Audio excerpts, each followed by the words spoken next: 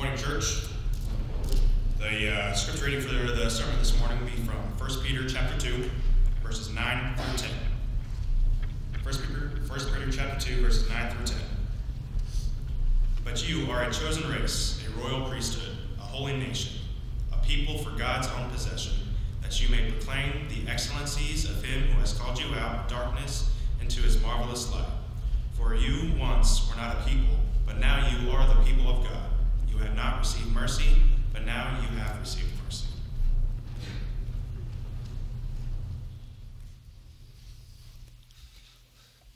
The pew up here where I'm sitting is a little bit empty. Emma woke up feeling bad, and so Leslie stayed home with her. And so I'm missing my family up here, but I'm with the family of the Lord, with you. Good to be with you here this morning. Thank you for reading our scripture reading there, Braden, from 1 Peter chapter 2. Last week, we began a series of lessons on the priesthood. We talked about the Jewish priesthood, and I promised you last week, Lord willing, that we would look at the non-Jewish priesthood. And there might be a name or two on that list of priests that you're not quite so familiar with. Perhaps you know who Melchizedek is. Jethro, and we're not talking about the Beverly Hillbillies, not my son. And then Balaam. What is the significance? There are several priests that are mentioned there within the Old Testament that have nothing to do with the Jewish people or the law of Moses, and those are who we're going to be talking about today, because that passage that was read for us there says that we are a priesthood, so it helps us to know what God expected of those priests who were of old, so that we know what our duties are for us today. I do have another outline that I have placed within the bulletin that you can follow along if you would like to. And what we're going to try to discover, as you can see within that introduction, is what is the significance of those individuals, those priests that have nothing to do with the Jewish heritage within the scriptures. Why are they listed there, and what lessons can we learn from them? And we're going to learn some positive lessons from those who were good priests of God, and then we're going to learn some negative lessons from those who did not do what God wanted them to do. These priests, though, one of them finds his priesthood prior to the law of Moses. The other two actually come about during or just prior to the law of Moses. But just briefly, under point number 1, turn with me to Genesis chapter 14. I got a little bit behind on my PowerPoint, but Genesis chapter 14, there is a man that mysteriously appears on the scene. Abram has gone to rescue his nephew Lot. Chedorlaomer had a confederacy of 5 kings that he came, and what they had done was destroy or conquer Sodom and Gomorrah, basically, and took Lot, Abram's nephew, with him. And so Abram has gone to rescue Lot. He has allies of his own that you can find listed there in Genesis chapter 14 and verse 13. And with 318 men, he goes and he conquers Chedorlaomer and his folks, and he brings back his nephew. And as he is returning, he is met by 2 kings that are vastly different. One is the king of Salem. The other one is the king of Sodom and Gomorrah. One is a righteous king, and the other one is a wicked man. And Abraham, in no uncertain terms, lets these kings know where they stand in his estimation of things. This is Genesis chapter 14. Let's begin in verse 17. And then after his return from the defeat of Chedorlaomer and the kings who were with him, the king of Sodom went out to meet him in the valley of Shevev, that is, the king's valley. And Melchizedek, the king of Salem, brought out bread and wine. Now he was the priest of God Most High. And he blessed him, and he said, "Blessed be Abraham of God Most High, possessor of heaven and earth, and blessed be God Most High, who has handed over your enemies to you." And he gave him 1/10 of everything. And then the king of Sodom said to Abraham, "Give the people to me, and take the possessions for yourself." But Abraham said to the king of Sodom, "I have sworn to the Lord God Most High, possessor of heaven and earth, that I will not take a thread or a sandal strap or anything that is yours, so that you do not say that I have made Abram rich. I will take nothing except what the young men have eaten, and the share of my men who are with me, Aner, Eshcol, and Mamre, let them take their share." And those are the 3 brothers who were the allies of Abram as he went and conquered Chedorlaomer and his folks. So what did we hear about Melchizedek? Well, he is a king, the king of Salem, which later on is going to become Jerusalem, and so he is the king of what later will be Jerusalem, but he is also identified in verse 18 as being a priest. That is very mysterious, and we're going to get into this more next week as we have our lesson in comparison between Melchizedek and Christ, and we're going to look at that because the Hebrew writer compares those two. What are the significance of that comparison? But we also have another record of Melchizedek's name within the scriptures. Turn with me to Psalm 110. As you see there within your outline, verse 4, it says, "The Lord has sworn and will not change his mind. You are a priest forever within the order of Melchizedek." And we'll discuss what that means, like I said, a little bit more next week, Lord willing. A priest forever, like or after the order of Melchizedek. So that's the first priest that we encounter. The second priest that we encounter is Jethro, or Rule. Turn with me to Exodus chapter 2, beginning in verse 15. If you remember how Pharaoh's daughter had raised Moses within his palace, and then Moses, whenever he caught a guard mistreating his brother, an Israelite, he killed him. And then Pharaoh wanted to kill him, and so Moses was on the run. And while he was fleeing from Egypt, he runs into a family. And listen here, this is beginning in verse 15, Exodus chapter 2. And when when Pharaoh heard about this matter, he tried to kill Moses. But Moses fled from the presence of Pharaoh, and he settled in the land of Midian, and he sat down by a well. Now the priest of Midian had 7 daughters, and they came to draw water and filled their troughs to water their father's flock. And then the shepherds came and drove them away. But Moses stood up, and he helped them and watered their flock. When they had come to their father Reuel, he said, "Why do you come back so soon today?" And they said, "An Egyptian saved us from the shepherds." That's interesting because that means Moses must have still looked like an Egyptian out of Pharaoh's court. Although he is a Hebrew, he must have had that appearance because Jethro's daughters say, "An Egyptian it is that has saved us. He even drew water for us, and he watered our flock." And so he said to his daughter, "Well, where is he then? Why is it that you have left the man behind? Invite him to have something to eat." And Moses was willing to live with the man, and he gave his daughter Zipporah to Moses. And then she gave birth to a son, and he named him Gershom, for he says, "I have been a stranger in a foreign land." That word in Hebrew is ger, means a stranger or a foreigner. And so he calls his son name Gershon. And then in chapter 18, Moses is leading the children of Israel out of Egypt, and we have Jethro coming for a visit again. This is in verse 1. Now Jethro, what is he indicated as? He's called a priest of Midian. Moses' father-in-law heard about everything that God had done for Moses and for Israel, his people, and how the Lord had brought Israel out of Egypt. And so Jethro goes for a visit, but once again, he is designated as being a priest of the Most High God. Melchizedek, a priest having nothing to do with the Jewish blood or the Jewish lineage. Jethro, and in fact, Abraham pays Melchizedek a tithe. We'll get into that later on too. Jethro, seemingly all of the things that are taking place with Israel and his people are way over in the west in the land of Egypt. And here is this man over in the east in this forbidden country where very few people live. And yet he is designated as being a priest of God Most High. And then one more, and this is maybe the one out of the three that you are most familiar with. Go with me to Numbers chapter 22, and it's a priest by the name of Balaam. Numbers chapter 22. And we find within this incident, and we're going to get more into detail with this as we go, but there is a king, Balak, that is trying to patronize the priest or the prophet Balaam. And they have very similar names. Just change that last consonant on the name. The prophet is Balaam. The king is Balak. And so Balak is trying to get Balaam into his service. Why? Well, because what we have recorded for us within this national account in Numbers chapter 22 and verse 9 is that Balaam has a connection with God. Then God came to Balaam and he said, "Who are these men that are with you?" And we find in this account that Balaam is called a prophet or a priest of God. Let's begin in verse 1 of Numbers chapter 22. Then the sons of Israel journeyed on, and they camped in the plains of Moab, beyond the Jordan, opposite of Jericho. Now Balak, the son of Zippor, saw all Israel had done to the Amorites, and so Moab was in great fear because of the people, for they were numerous.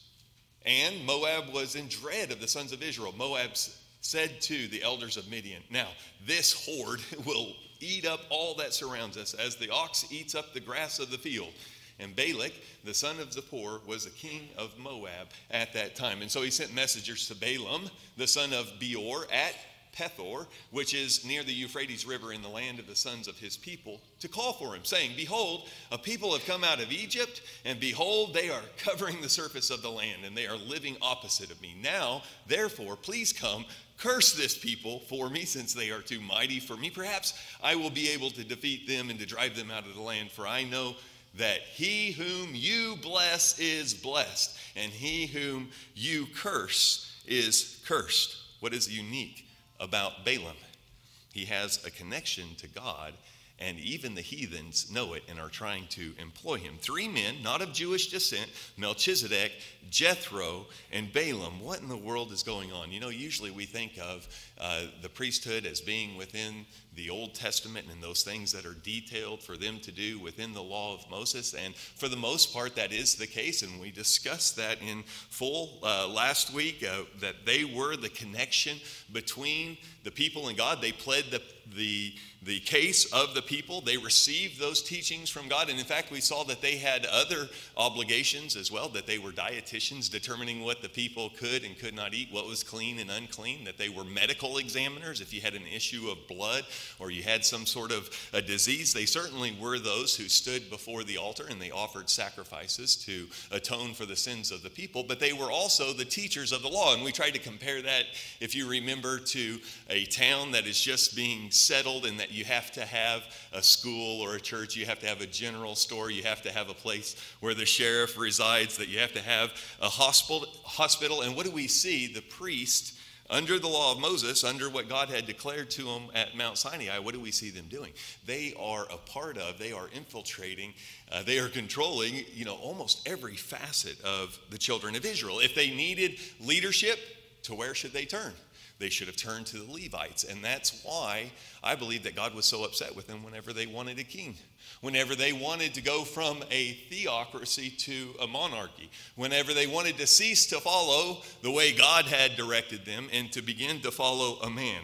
What God had set up within the priesthood wasn't simply like a ceremonial or ritual. It wasn't just men standing before the altar with blood upon their garments, although that was part of it. But God had established a leadership that was within the children of Israel, within those Levites. And we saw that as God narrowed down out of all of the tribes of Israel, that he narrowed it down to that one tribe, to the tribe of Levi. And then from that one tribe, he narrows it down to one man. One man had access to him. And God was saying, these men are what connect the sinner to me. And so where in the world do Melchizedek, Jethro, and Balaam come into play? What is going on here? Well, let's go back, okay? And let's look at some of these characteristics of these men. Let's go back to Genesis chapter 14 there. And let's see what it says that Melchizedek holds up as being precious. What is it that he espouses? Whenever he comes to Abraham after he is returning from the battle, what kinds of things does he bring with him?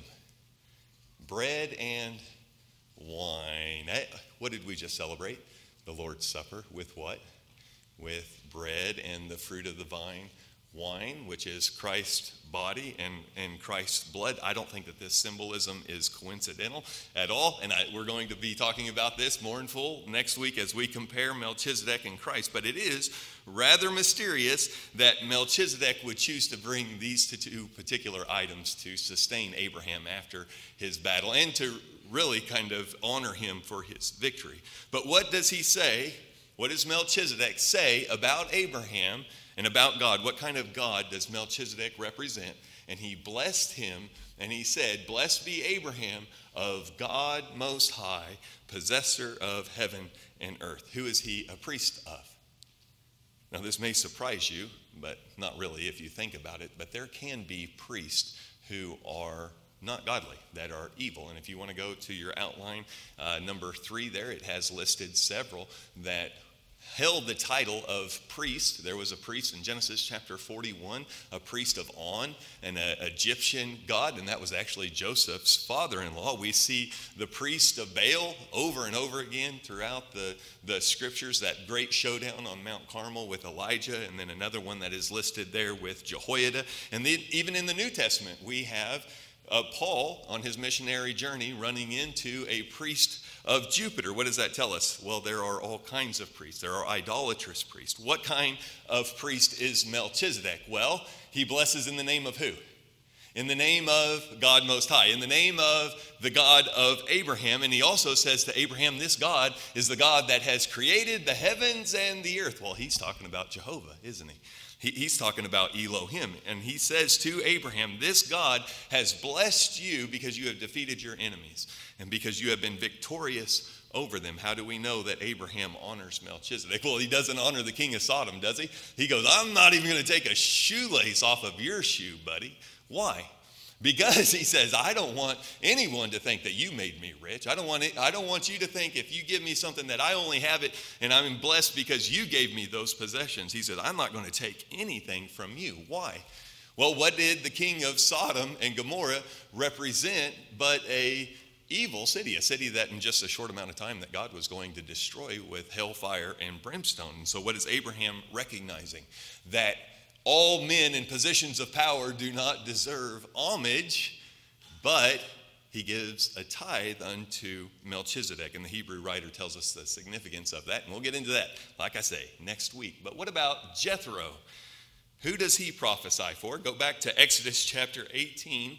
And whenever he comes to Moses and he begins to talk about those things that are going on, listen now to how Jethro talks about these things and for whom is he a priest for. This is beginning first off in verse 1. Now Jethro, the priest of Midian, Moses' father-in-law, heard about everything that God had done for Moses and for Israel, his people, how the Lord had brought Israel out of Egypt. Skip down to verse 10 if you're following along in your Bibles. So Jethro said, blessed be the Lord, that is Jehovah or Yahweh there, who rescued you from the hand of the Egyptians and from the hand of Pharaoh, and who rescued the people from under the hand of the Egyptians. Now I know that the Lord is greater than all the gods. Indeed, it was proven whenever he acted insolently against the people.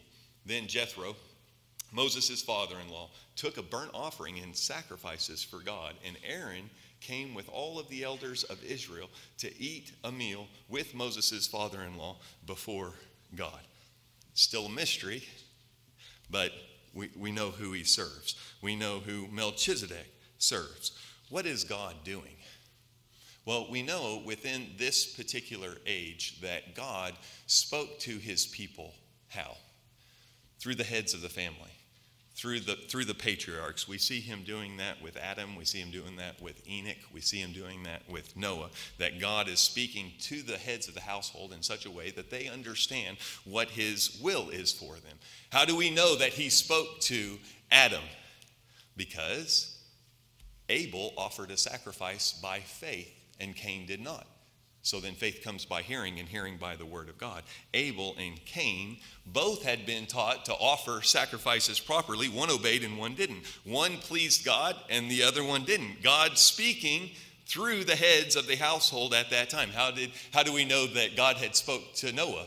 Well, how else did he know how to build that ark without the instructions that God would give him? And what did he become as a follower, but a faithful follower who was declared to be a preacher of righteousness and a teacher of his will? What did Melchizedek then represent in Salem, but a man to whom God spoke? We don't have really any other connection between Melchizedek and Abraham except for this one here, but we know that there is a connection because Abraham gives a tithe of everything to Melchizedek. And then Melchizedek blesses Abram in such a way as you would think a man of God would be able to bless somebody that is underneath him. Some way, somehow, we're not exactly told how, but some way, somehow, God is speaking through Melchizedek, declaring his will during that time of Abraham, and Abraham recognizing him as being a man of God. What about Jethro? In the wilderness, whenever everything seems to be going on over there in the west, right, in Egypt, we have this man over here within this area in Midian, in the wilderness, who is called a priest of God. What kind of priest was he? He was a priest of God Most High. He knows how to offer sacrifices. How does he know how to do that? If he knows how to offer sacrifices some way, somehow, God has instructed him on how to do that. God is teaching them. And so through the course of the way of God's way of doing things, God brings Moses out of Egypt in connection with this prophet of Midian, Jethro, and sustains Moses for that 40-year period whenever he was on the run away from his home, on the run from Egypt, so that he can be prepared to go back and for the next 40 years become the leader of the children of Israel. Does Jethro play an important part within Moses' life? He gives his daughter, Zipporah, to be his wife. Would that have been a kosher thing to do? He was marrying outside of the children of Israel. Okay, well, the law is not yet given at that point. But what I think God is doing is, even with the giver of the law, that he is emphasizing this concept that priests are holy, that priests are pure, that priests have authority only so long as they do my bidding. Simply to have the title of a priest gives you no spiritual power whatsoever unless that power is then connected to God.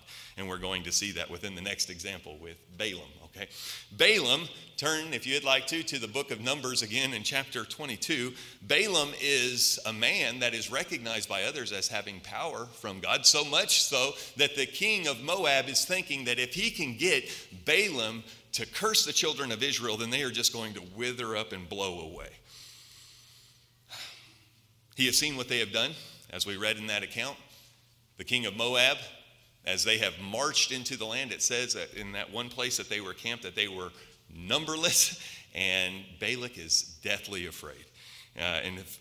He goes to Balaam, he sends messengers to him, and he says, we need you to come and to curse this people, because we know that those you curse are cursed, and then that way I will be blessed. Balaam lives way up to the north. If you remember, whenever Abraham came out of Ur of the Chaldees, he stopped off in Haran, which is up there north. That's where Carchemish is. That's very close to where Balaam lives. Now, I point that out because they have gone a great distance to get a hold of Balaam. They are down here in the south. If you look at that rectangle down there, that's Moab or Ammon.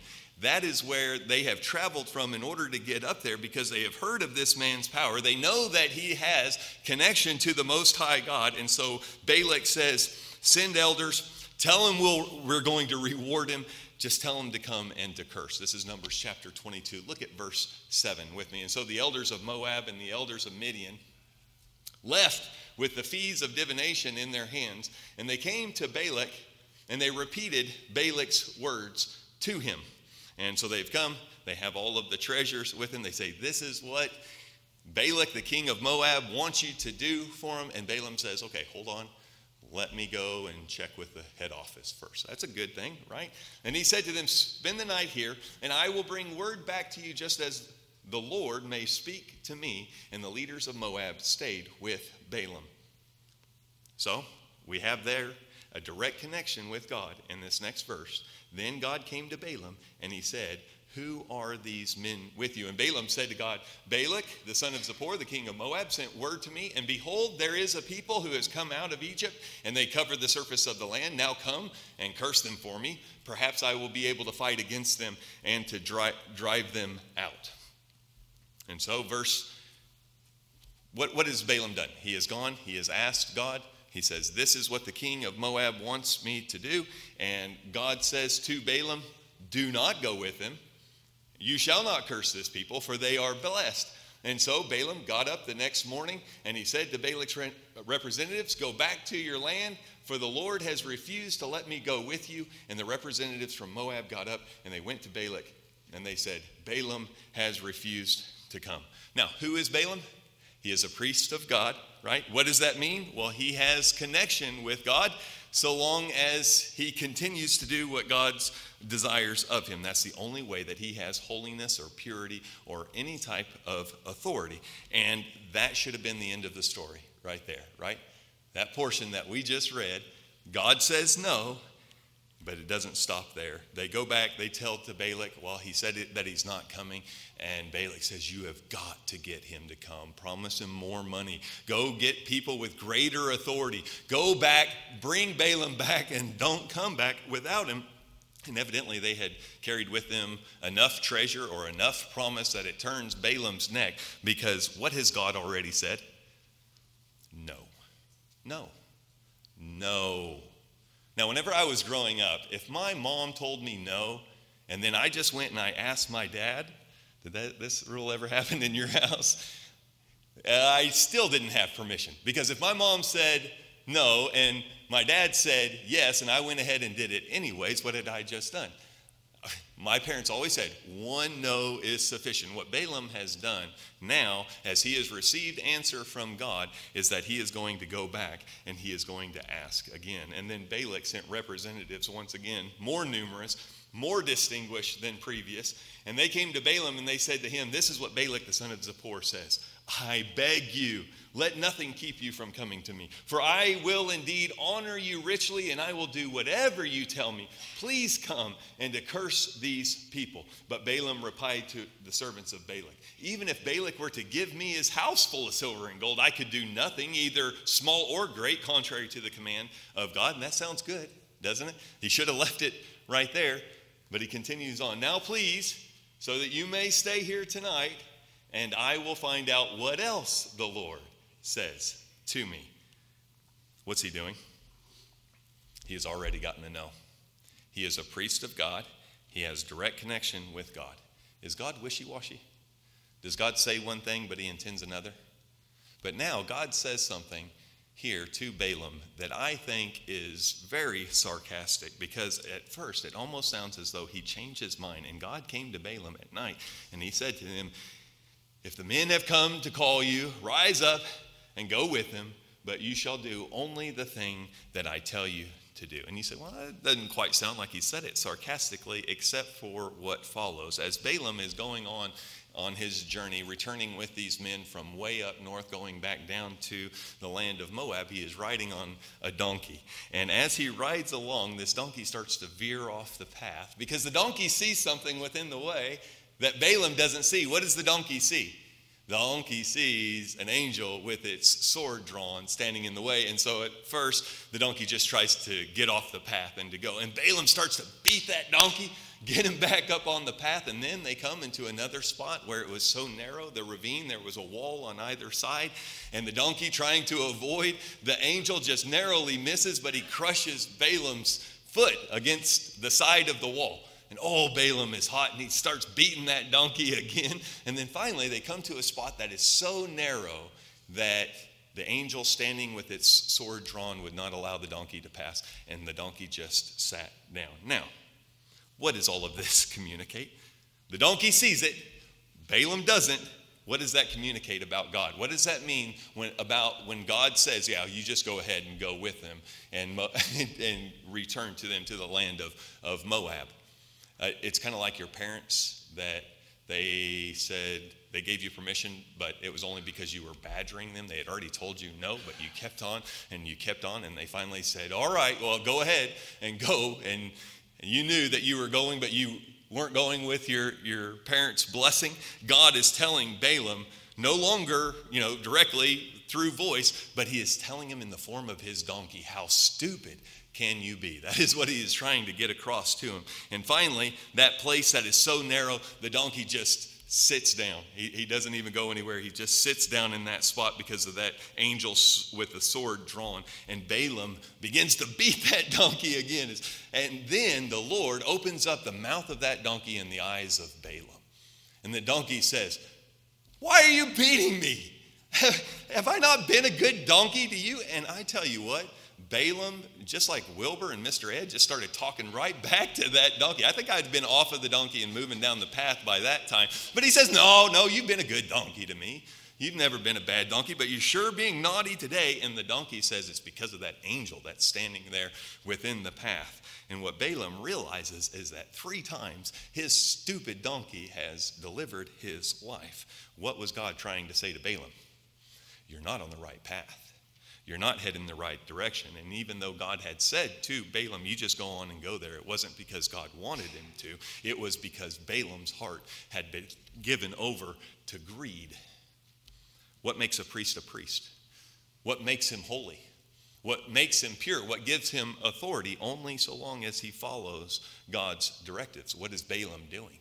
He is ceasing to be a spokesperson or a priest for God. And in the process of what follows, Balaam's not able to curse the children of Israel every time that he attempts to do so. 3 times he attempts to curse the children of Israel, and every time God puts a blessing in his mouth instead, much to the chagrin of Balak. And then finally, Balaam says, okay, I tell you what, this is how you get to them. And then Balaam caused the Israelites to be unfaithful by teaching unto Balak that if you will just get them to break connection with God, if you will just get them to be as wicked and as evil as you, if you can just get them involved, and he taught them the ways of sexual impurity in order that he might gain whatever it was, whatever treasure or renown that Balak was offering unto him, and he becomes the epitome of a false teacher within the New Testament. And you can see that there in 2 Peter chapter 2 and verse 15, also in Jude verse 11, and in Revelation chapter 2 and verse 14. What happened? Well, unlike Melchizedek, unlike Jethro, Balaam severed his connection with God. He stopped serving him. And so what do we learn by looking at these non-Jewish priests, that those who would be priests? Remember, Peter tells us that we are a royal priesthood. Those that would be priests must do what? They must listen to God Most High. They must obey his commandments, his yeses and his nos, and they must walk holy within his way. I've got my conclusion just written out here, that it is on your outline. Indeed, efficacious priesthood can exist only when it is established by the Lord. For according to the scripture, only God and his official representative can accomplish the atonement by which satisfaction is made for sin. Therefore, what makes a priest holy is not his bloodline, status, wealth, or influence, but it is his allegiance to God. There are false priests. There are evil priests. You can look those up on your own and to read the description of those. And so whenever Peter says that you are a people of God, a holy nation, a royal priesthood, we find in that not simply a compliment from an apostle, but a responsibility. One that says you have an obligation then, if you are a holy priesthood, to do those things that God desires you to do, namely following his Son and his authority and his will. We are so blessed to have Jesus as our high priest. We are so blessed that it was his sacrifice upon that altar of the cross that we have forgiveness of sins. And as our high priest, he entered once and for all into the holiest of holies behind the veil, not with the blood of bulls and of rams, but with his own blood. And we celebrate that, the resurrection of the dead, for the forgiveness of our sins. That's why we have the Lord's Supper.